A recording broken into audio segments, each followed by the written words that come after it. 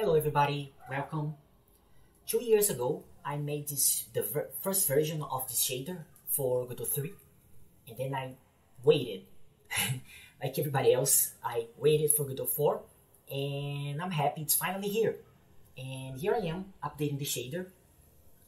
As you can see, it looks quite much like the same. It still has the same functionalities, it does pretty much everything. The idea is to make it look the same, but using the new stuff that Godot 4 brings, and the new performance enhancements, of course, the new shadows, this new volumetric fog here, amazing, all looks really good. And yeah, let me show you how it looks in the editor. Okay, so this is how the shader looks like.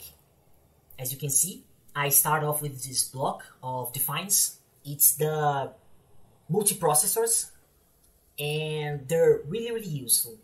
The idea is that if you want to use transparency, if you want to use emission, if you want to use a normal map, ambient occlusion, or whatever, you just erase these, and yeah, that's pretty much it.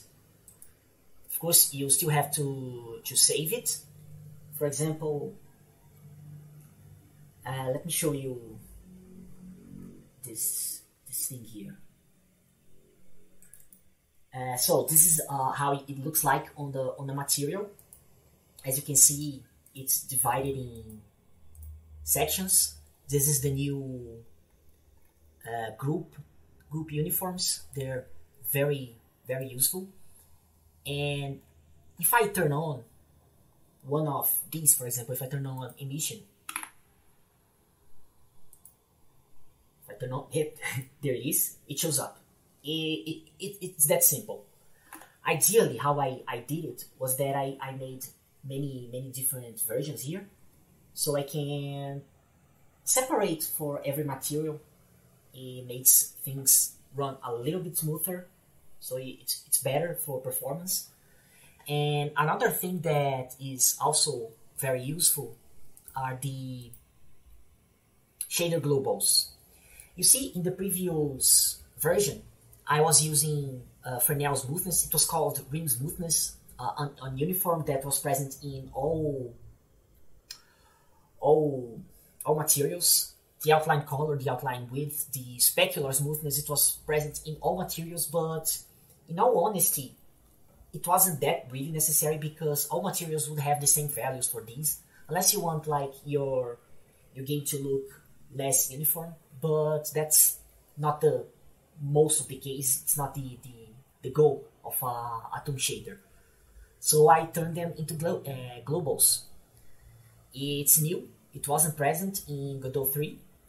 One thing that I used that was very useful too was the diffuse curve. It was a sampler. It wasn't added here because right now samplers are bugged. I can set it up here. For example, I think I used a curve or I used a gradient. I think gradients are a little bit easier to set up. I can just set it easier like that, I think. Yeah. So right now, when I set it up, I can sample this curve here on my shaders. The problem is that the moment I close the editor, when I open it again, it will be gone. Yeah, it's just bugged. I hope they fix it, and whenever they do, I'll update the shader, I'll put includes there, and I'll use it. But right now it's bugged.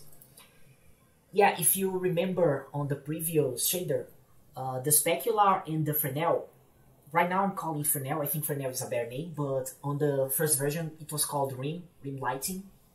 But yeah, it wasn't a color. It is now. I think colors are better. First of all, yes, the whole idea is that the RGB is just a color. Before, I think I had like a power, an intensity value that multiplied the color of the light. Now, I think it's better to have the whole color multiplying the color of the light, because it's better to make different colors, of course, different materials, and in particular metals, they don't reflect the light as it is. Like they tint it a little bit, they put some little tint of their own, and yeah, it's better. And I'm using the alpha value here as the size of the thing. Let me show you. If I increase it, see, the specular blob is increasing here. No, I'm changing the wrong one. Yes, here, see, specular blob, the size of it is now the alpha value, and the same thing is the Fresnel. The size of the Fresnel, the Fresnel light here is the alpha value, and the color is just the color, of course, too. See, it tints the light a little bit. I really like it. I think it's very useful. It makes for cooler new types of materials. And yeah, everything else remains the same. The base texture is the albedo. We have a specular texture that's just the same way how it works here. RGB values are the same RGB values here, and the alpha values here are the size of the specular blob in the Fresnel width here, the band. And yeah, this is pretty much it. I don't want this video to be super long like the first one. So yeah, I'm here, and of course it's all open source. I'm not gonna stop you guys from learning, from using it. You can take it, mess around with it. It's pretty cool. Yeah, keep making awesome games, and goodbye. Thank you for watching.